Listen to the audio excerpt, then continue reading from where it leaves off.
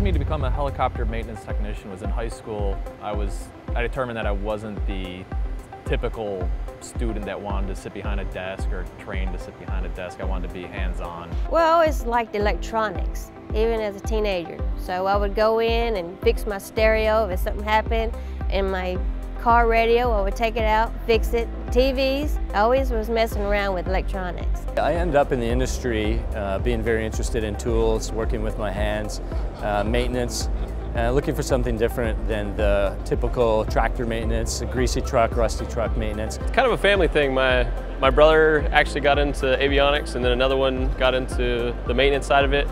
And I came from a farm background, so maintenance was kind of always something that we tinkered with, and we built stuff, and it was just kind of a cool industry to get into. Back when I was in high school, I always thought I was going to be a mechanic, just like working on cars and trucks and stuff like that, and kind of looked into what would be the best way to go about that, and I saw the military as being a way to get a lot of training and education out of it, so I joined the military. Of course, you still need your licenses to work on aircraft civilian-wise, but you get to use that experience to get your FAA license. You really want to get involved with it. You don't want to really be bothered with a long period of school, and it gets you right into it. Even the schooling itself is very, very interactive and hands-on. By going and getting your A&P, it's a much shorter path rather than going to a four-year college, and if it's something you know you really want to do. Technology plays a very large part in my day-to-day role. These aircraft are nothing more than large computers that all systems talk to each other. We do everything from data loading to troubleshooting online. Everything is electronic, manuals, charts, software updates.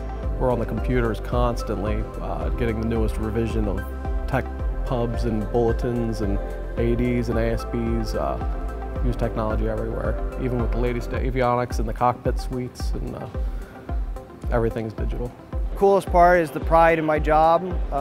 After I fix it, they go out and they do EMS work, so they save the patient, fly them from hospital to hospital. So my favorite part about the job is it's all very hands-on and mechanical, but at the end of the day, when you're done doing what you're doing, you either get to go see it run up, or actually like today, you get to go fly in it. I would more or less skip the automotive industry for the simple fact that I feel like this is so much more farther advanced, just much more exciting. The coolest part about my job is every day is different. You never know what you're going to get, what you're going to walk into, but every day is interesting and different.